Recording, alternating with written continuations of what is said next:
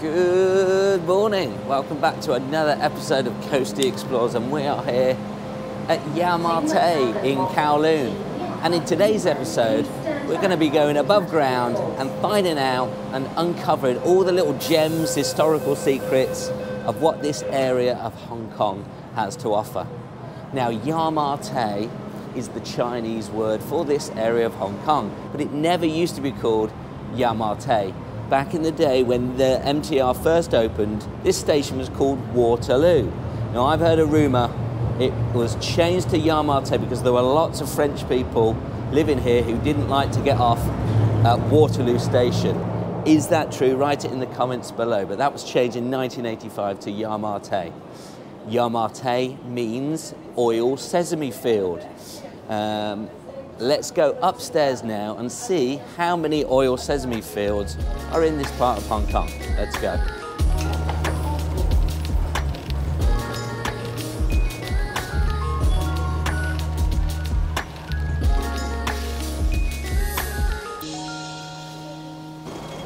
And here we are, Yau Ma Tei. Any oil fields in sight? Not many. In fact, we're in one of the busiest areas here of Hong Kong. This is Waterloo Road here, and this is where it meets the main thoroughfare of Nathan Road, which goes all the way from TST all the way up to Prince Edward. This area of Hong Kong is known as Kowloon, which translates to 9 dragons, and it represents the 8 hills and a Song Dynasty emperor. And many of the hills actually here were actually dug into and used for land reclamation. So around here is generally quite flat. There is one hill just here which has got a reservoir on top, which we'll talk more about in a bit. We're going to head along Waterloo Road now because there's a few little gems just along, so let's go. Now, I have heard Guzzle is an awesome sandwich place with some good sandwiches, so hopefully we can get back here, but it's not open. We're just a little bit too early.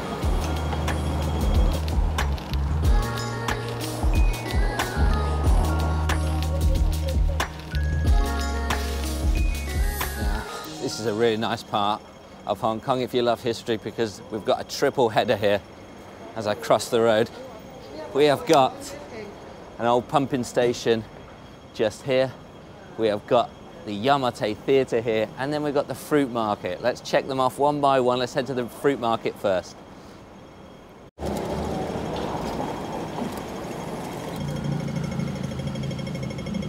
So the fruit market here has been here since 1913.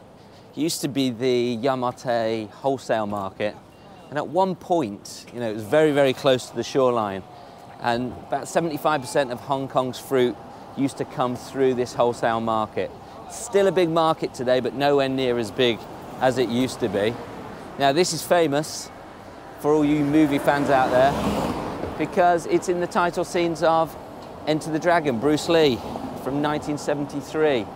We've got John Saxon and Jim Kelly at the very start of the movie moving around this area of Hong Kong. So if you want to check out what Hong Kong was like back in the 1970s, start with Enter the Dragon, and some of Jackie Chan's early films in the 1980s are really good to find out all about what Hong Kong was like back in the day. So let's take a little look and stroll down the streets here within the wholesale market. Let's go.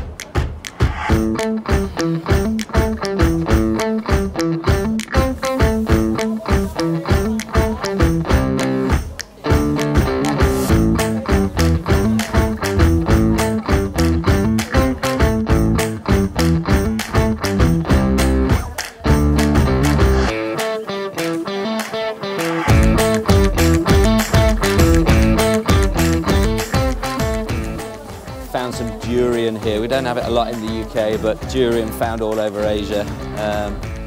They grow it a lot in Thailand. You've got to be careful with durian. My wife loves it, but it does smell, and it's actually illegal to take it into some hotels and even on some planes and trains and public transport here around Asia. So just be careful, but try durian next time you get a chance.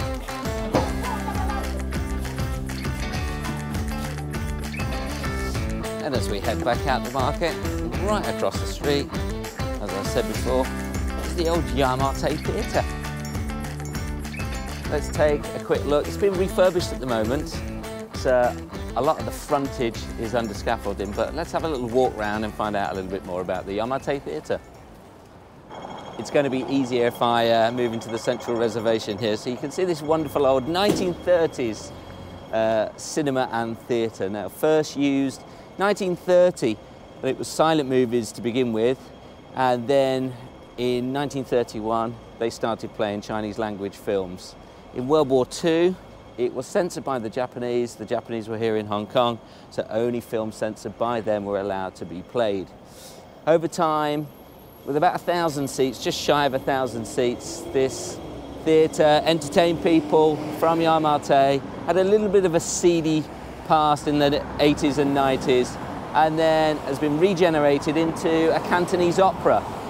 And it's been refitted out again, so in a year or so when this reopens, we'll have to come back and take a look inside, but we can't for now. So there we go, fabulous old 1930s theatre building here in Yau Ma Tei. So this area of Hong Kong was ceded to Britain from China in 1860, following the Convention of Peking. And basically we're just over the harbour from Hong Kong Island, and it's just a peninsula, the Kowloon Peninsula, but this played a very important part. Yau Ma Tei was a fishing village with a few hundred tanker people living on their boats just offshore. There was a very, very small settlement here. But after 1860, when the British acquired this part of Hong Kong, it really started to grow. Therefore, with more people living here and moving to this part of Hong Kong, it needed water. So this building right behind me, that's on Shanghai Street, this is what remains of the old pumping station here. There were wells under the ground here with fresh water, and it was this pumping station that pumped up the water from two wells to give clean drinking water to the people of Yau Ma Tei. You can see the close proximity from the pumping station to the theatre there, and then down there we have just the fruit market right there, so they're all very close to each other. Now this, as I said, was built in 1895, and very close, just on a hill behind us here, we have the Yau Ma Tei Reservoir, which holds the water that people in Yau Ma Tei can drink today. This actually closed down in the early 1900s, and this turned into the post office here in Yau Ma Tei for many, many years. And all around these streets, all around here, in the early 1900s, pre-World War II, you would have seen lots of tables and chairs, and people would come out of the post office and go to a table, and somebody would write letters for you, because most people in Hong Kong were illiterate back in the early 1900s. So in order to send letters, postcards, whatever it is, back to their family in the mainland, they would come here outside the old post office and pay somebody to write a letter, and then they'd post it off to their loved ones. Got some wonderful old photos to show you of that in the process. So the old letter writers of Yau Ma Tei, not many people know about that. Right, let's head back and see if that sandwich place is open, because I'm starving.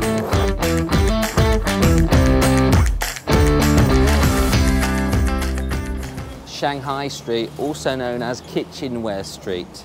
A lot of places in Hong Kong have certain trades where you can buy their goods all in one place, and Shanghai Street's one of these. So if you want to buy anything for your kitchen, knives, forks, pots and pans, this is the place to do it. Get yourself down to Shanghai Street. In this part of Hong Kong, you need to look out for the old tenement buildings here, which are called Tong Lao in Cantonese. And there are a couple right behind me here on Shanghai Street. Tenement buildings, these Tong Laos, about 3-4 stories high, shop at the bottom, and then live-in accommodation on top. They're dying out now, unfortunately. You're finding less and less around Hong Kong, but many are also being regenerated. So next time you're out and about along the roads of Hong Kong, look up and notice these Tong Laos. They've also got like a walkway underneath, so to keep you from the sun and the rain in the hotter months. Ingenious, really. I wish we had them still around in Hong Kong today.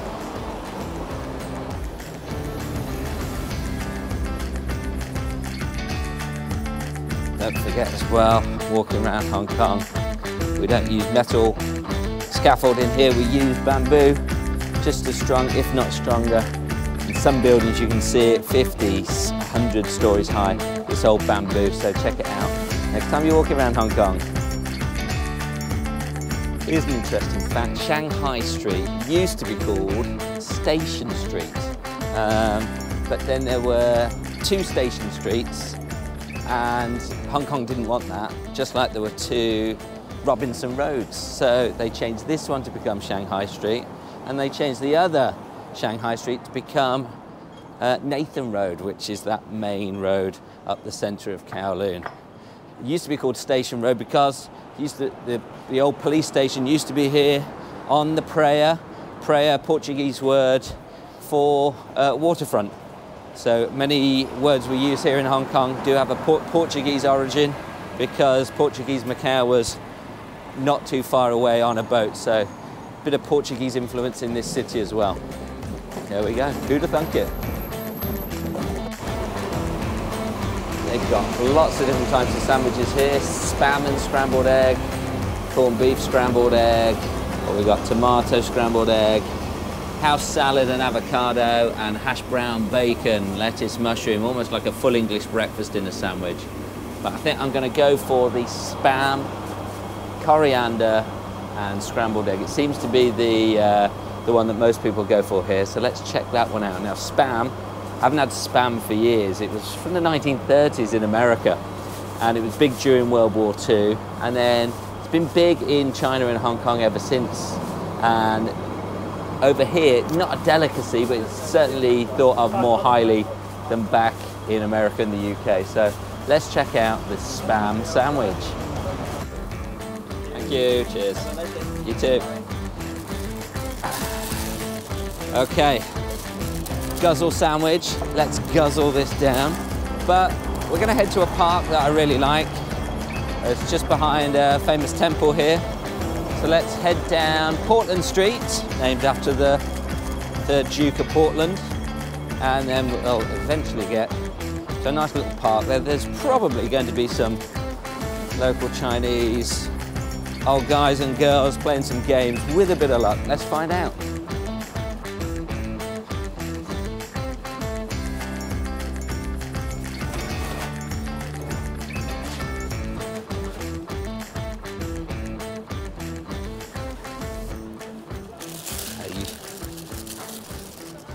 Tend to see this all around here in Hong Kong.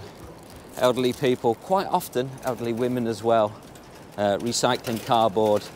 Day and night they're out and about to get what extra pennies they can. It's quite a poor area, Yau Ma Tei, and we'll talk about it a little bit as we head further down towards the temple. Now Portland Street turns into Arthur Street. Never actually heard of this. Maybe named after the Duke of Connaught, Prince Arthur, 7th child of Queen Victoria, but I'm not sure. So if you know, let me know. We've just got a little Thai food shop here. Thai food and barbecue, not open today, but I'll have to tell my wife about this, and maybe we'll come back, get some Thai food one day. All right, let's keep heading down. Okay, we've made it to the Tin Hau Temple here in Temple Street. Really old building this, 1864 this was built, and this would have been built on the waterfront here in Yau Ma Tei. Now, around 1 kilometre until you get out to the Yau Ma Tei typhoon shelter that way. We've done a bit on Tin Hau temples before, so I won't say too much. We'll have a quick look in, and then we'll head round the back for a bite to eat, and also a special relief. Interesting.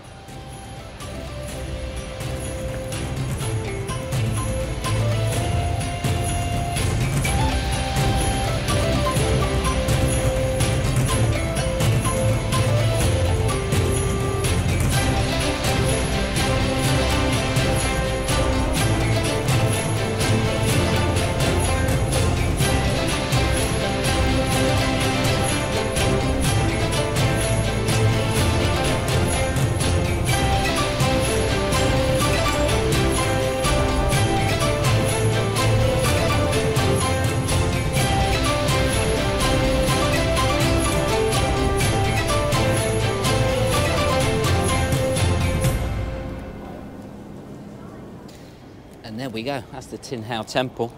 And if you want to see what it looked like back in 1955, then check out Soldier of Fortune with Clark Gable and Suzanne Hayward. Part of that was filmed here.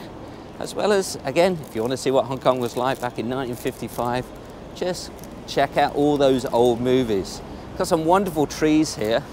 The ubiquitous, is that what they are, Jason? Ubiquitous? Ubiquitous banyan tree. Ubiquitous banyan trees that we find here in Hong Kong, and also a candle nut tree.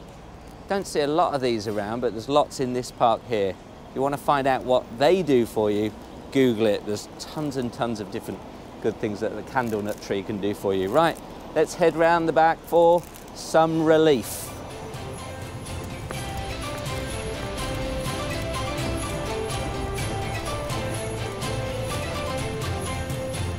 So here we are, the 9-dragon relief on the back of the Tin Hau Temple here in Yau Ma Tei. There's only a few actually outside China itself. Here in the special administrative region there are 2. There's one at Wong Tai Sin Temple as well. There's one in the Forbidden City. There's another one in Beijing, I believe, and a few scattered around the world, but not many. But if you know the significance of this 9-dragon relief, do let me know and put it in the comments below. Right, time to eat that sandwich. Okay, remember this is not a food channel. I'm not a foodie, I do love my food. It's not a food channel. Right, let's take a look at this spam, coriander and scrambled egg sandwich. Here we go.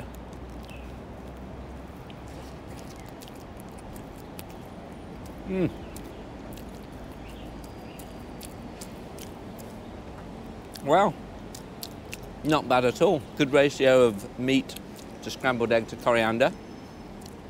Not sure I would choose this one again. I think that full English one looked better, but not bad. That's going to keep me going for the next hour as we go and find some more historical gems around Yau Ma Tei. Right, lead me to it.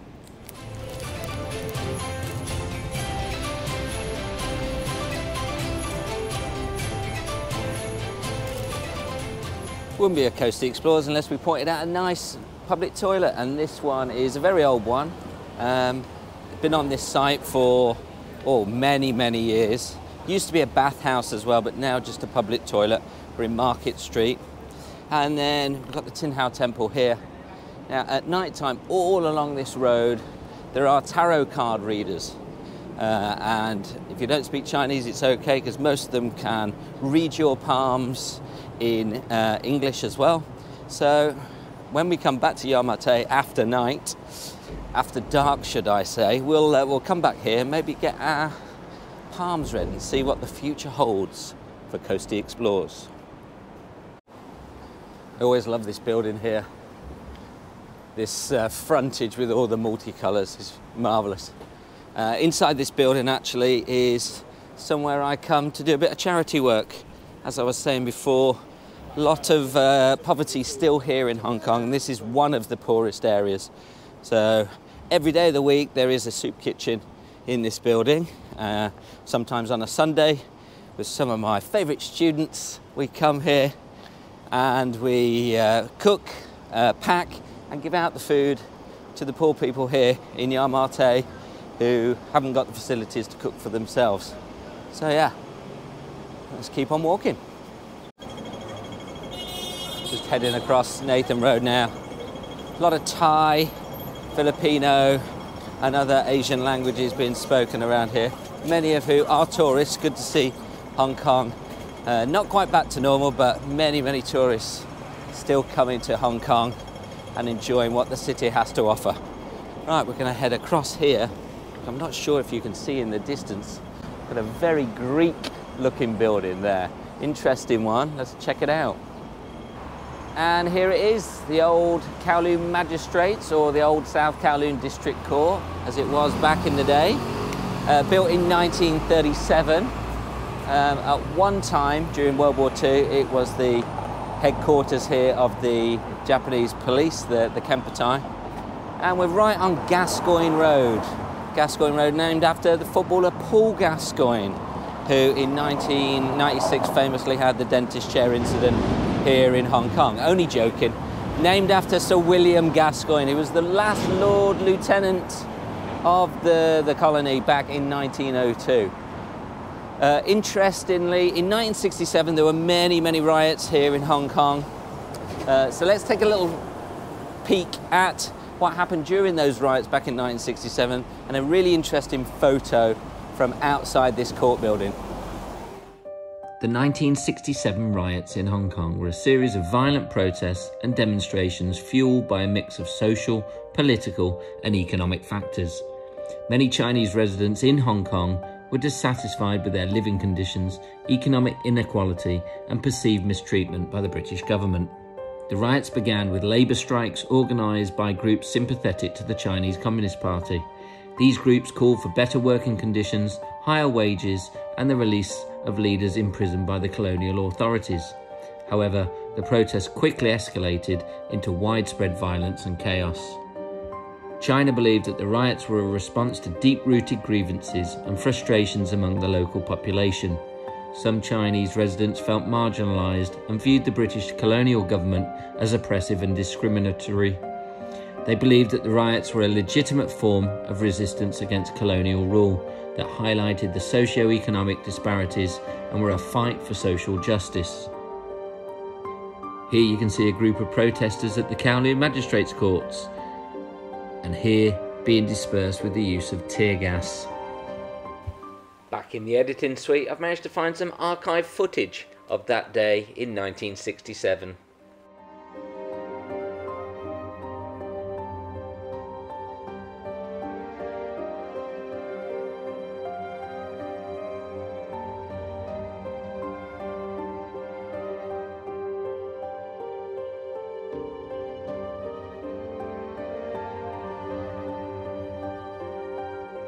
The British government reflected on the riots as a wake-up call, recognising the need for political and social reforms to address the underlying issues and grievances that fueled the unrest in Hong Kong.